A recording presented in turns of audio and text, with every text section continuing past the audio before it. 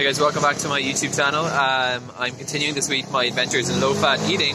Just ordered for the first time in my entire life, I exaggerate not, sushi. This is Sushi Place in downtown Jerusalem, and I'm just going to show you guys what is a cuisine that is naturally low in fat, because there's all these like low-fat products like seitan and all these gluten-free things. I thought it made a lot more sense to just find a culture that naturally eats low-fat food and then like cook a lot of that food. So Japanese was people's main recommendation, so therefore I decided sushi would be a good evening meal tonight. So I've just ordered myself a sushi bowl here, and I'm gonna see how this tastes. Okay, here's what we got going on here. We got some salmon, some sweet potato, and this place also, if you're in Jerusalem looking for sushi or Japanese food, they have Asahi dry beer, which I can confirm is pretty good. If you're doing low fat, you gotta live a little as well.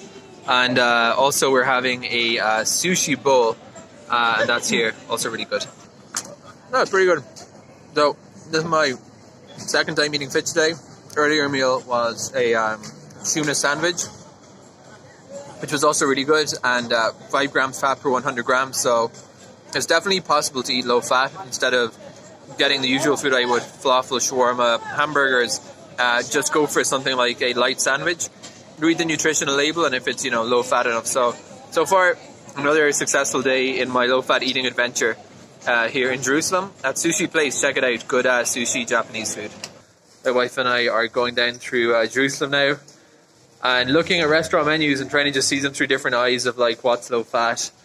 I still think there are good options and it's fun. That was a really good meal and I feel great. So this is fun, discovering all these new ways to eat here in Jerusalem. Subscribe for more videos.